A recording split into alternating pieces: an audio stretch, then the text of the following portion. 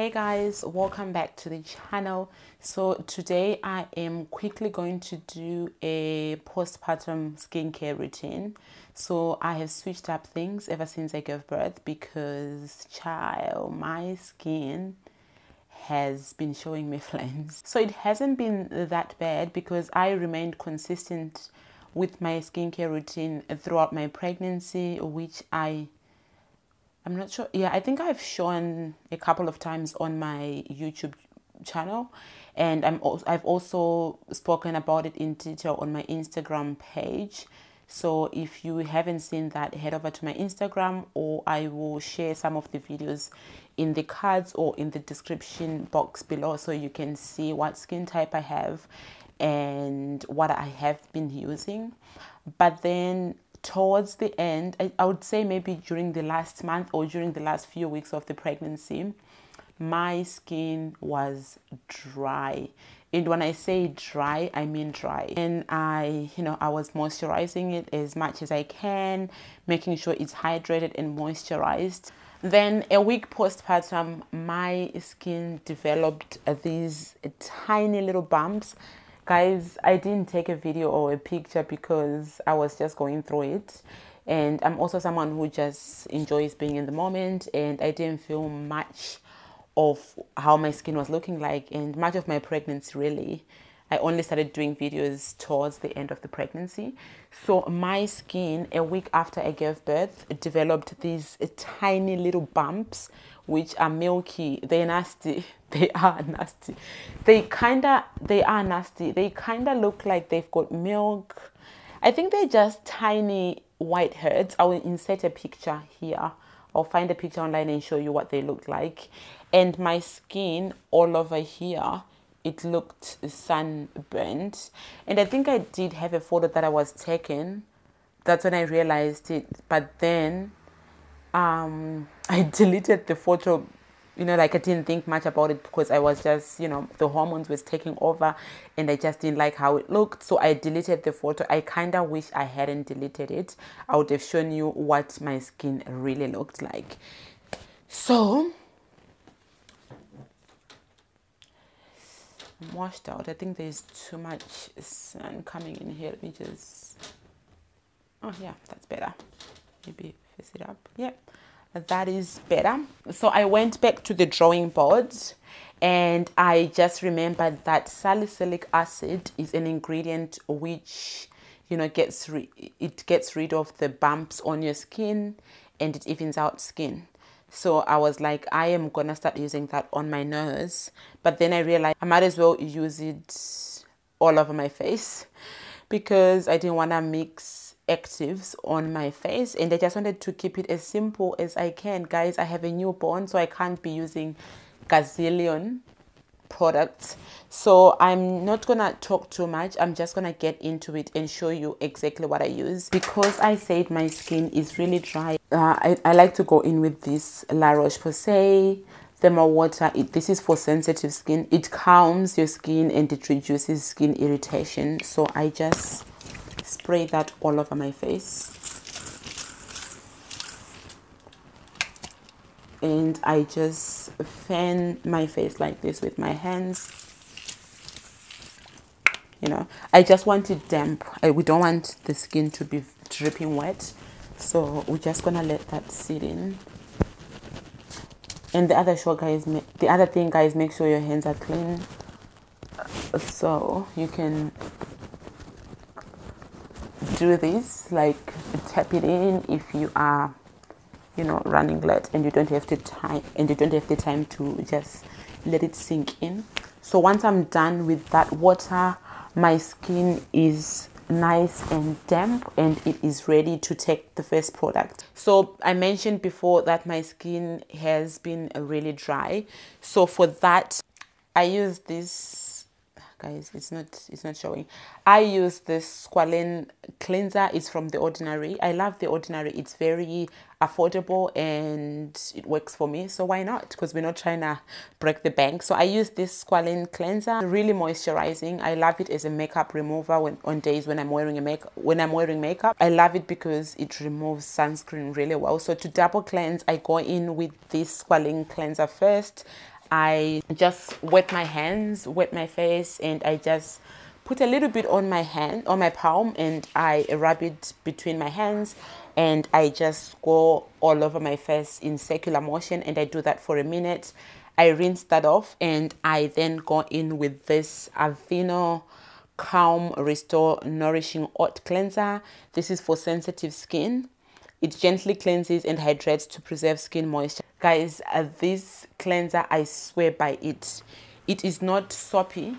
It doesn't strip you of your natural oils. Oh, my lips are dry. Let's moisturize my lips. I'm just using this Fenty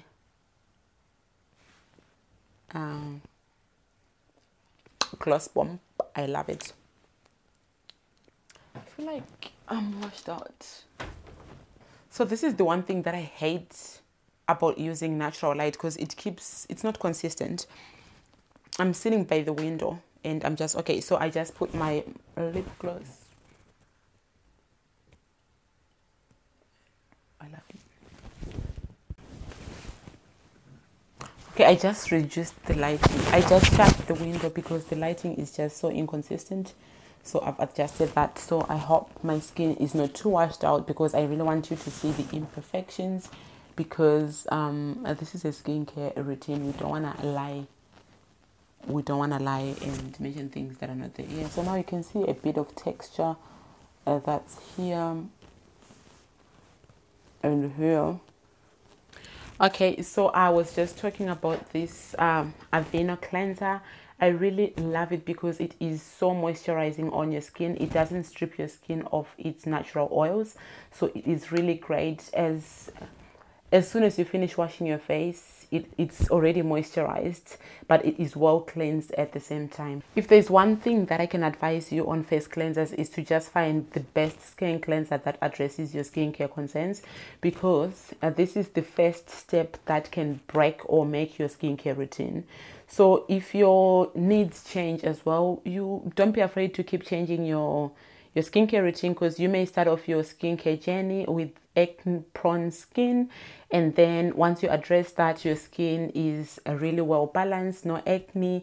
You might want to get rid of those, because some of the ingredients that attack acne may be harsh for your skin once that acne is gone. I'm not sure if I'm making sense, but yeah, do not be afraid to switch up your skincare products as your skincare concerns change. I just put a few pumps on my wet palms, and I just rub it together, and I just apply it on my face in circular motions as well, and I make sure to rinse it thoroughly. And after that, I then go in with my paper towel, which is clean. You can also use just a clean face washer, and you just, you know, dab. Do not rub your skin, because the skin barrier is quite sensitive and you don't want to rub it. So you just pat until it is dry. And so with this skincare, I'm going to share both what I use in the AM and in the PM. So for my morning routine, I like to use vitamin C. Vitamin C is a product that I've kept consistently throughout my whole skincare journey, because it addresses lots and lots of issues. I find that with every change that I go through my skincare, vitamin C still has something that it addresses. So speaking for this particular routine, which I've already told you, I have hyperpigmentation, inflammation, I've got dry skin. Yeah, so I have kept vitamin C because it reduces that redness and inflammation, also addresses that hydration issue. It keeps my skin hydrated. It reduces hyperpigmentation, and it also just brightens my skin overall. That is why I keep using vitamin C. That is why I have kept vitamin C in this particular routine, because I feel like it still addresses the concerns that I have at the moment. But for night time, I've been using retinol. I have recently switched to salicylic acid because I had these bumps. I'll put a picture somewhere. I had these tiny little bumps on my nose, which were white. I think it's just whiteheads, but they were so tiny, and just to run my finger like so, it was so bumpy. and it was really rough. My skin everywhere was really rough. My skin was really rough, so I used salicylic acid at night because I feel like it addresses those skincare concerns, which is the texture on my skin, the roughness, and all the whiteheads. I feel like it does address that. So I introduced salicylic acid because it is an exfoliant. So it exfoliates your skin and it gets rid of texture and that bumpiness and roughness on your skin, which is pretty much what I was suffering from. So that's why I introduced salicylic acid. Salicylic acid also has anti-aging benefits, which is pretty much what retinol does have. I still swear by retinol, guys.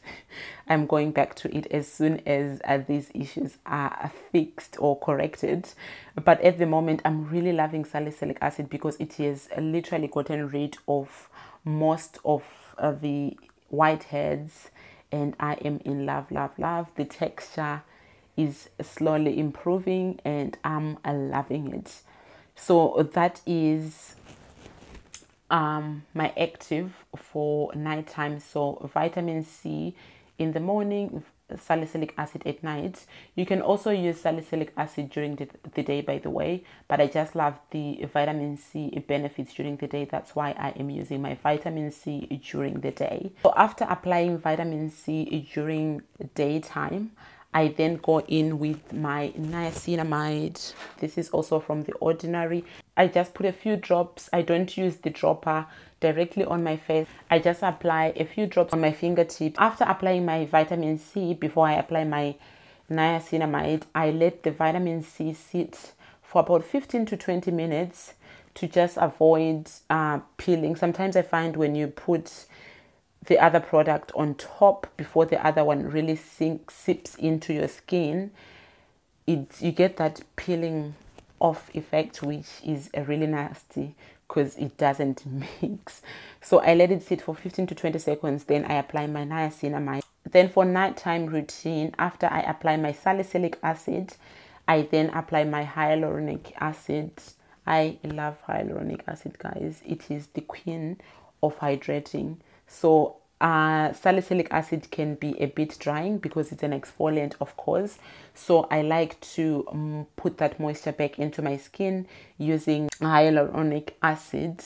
Guys, there's a difference between hydrating and moisturizing your skin. I think I have touched a bit on this. So the difference is when you are hydrating, you are introducing moisture into your skin, and when you're moisturizing, you are locking in that moisture. So I find that combining my salicylic acid with my hyaluronic acid, it just does help to nourish my skin. That's all. It just restores my skin and it nourishes it, and I love how it feels. It feels really soft, it feels really supple, it feels really hydrated. So the only different thing in both my routines is that during the day I use vitamin C and niacinamide, and at night I use hyaluronic acid and salicylic acid.